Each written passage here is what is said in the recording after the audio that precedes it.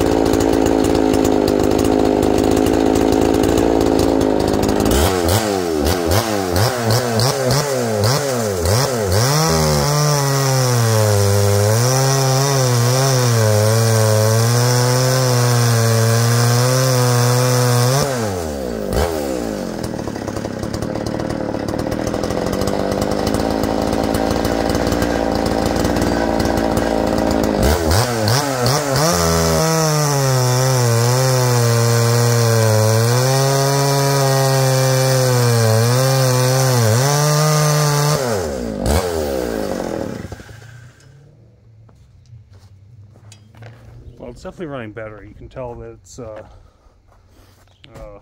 not being choked down by that old carb. So yeah, I'll play with this more. I get some bigger wood so I can actually tune it. But open, it was at about 12,000 RPMs. That might be a little lean for it, but I gotta fart around with that. It's a brand new ring, so I gotta break into. So yeah, we will be seeing this saw a lot this summer. But like I said, I only got so much wood here. So hope everyone's having a great Sunday. Take it easy. Talk to you later. Bye.